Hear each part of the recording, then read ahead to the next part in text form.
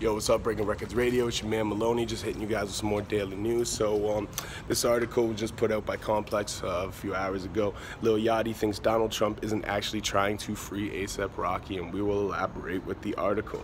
Lil Yachty doesn't agree with the way Donald Trump is going about trying to free A$AP Rocky from a Swedish prison. The rapper spoke to TMZ about Trump's tactics, saying that he needs to be making moves without telling everyone about it. I don't think that's the way to go about it, the way Trump handled it, he said. If you're gonna do something, then do it. You don't gotta keep telling everybody, just do it. Earlier this week, Trump said that he was very disappointed in Sweden's prime minister, noting that videos show that Rocky was being followed and harassed by the men who he was arrested for hitting.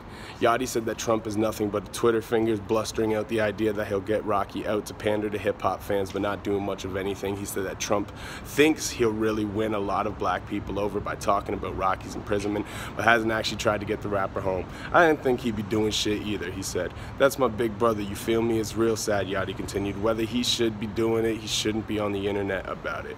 When TMZ pressed Yachty on if he believes Trump cares about black people as a whole, he balked. I'm not Kanye West, Yachty said, but I damn sure think he doesn't care about A$AP Rocky in jail.